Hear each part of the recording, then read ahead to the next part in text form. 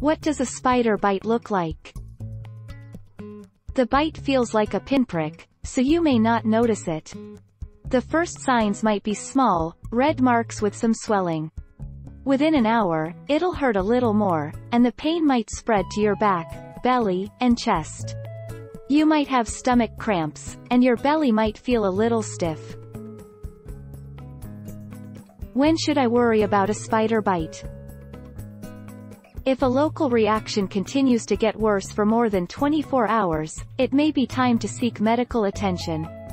Look for redness spreading away from the bite, drainage from the bite, increase in pain, numbness, tingling, or a discoloration around the bite that looks like a halo or bullseye.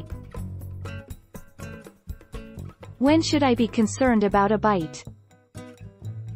When to get medical advice: you've been stung or bitten in your mouth or throat, or near your eyes. A large area around 10 centimeters or more patch of skin around the bite becomes red and swollen.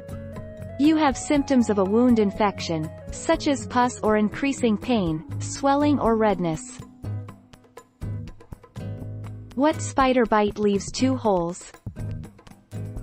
Fang marks soon after a black widow spider bites you. Before any reaction starts, you might be able to see 2 small holes like those in this image. High blood pressure is also common from black widow spider bites, although it rarely causes any problems for the patient. Don't forget to subscribe for more of these videos.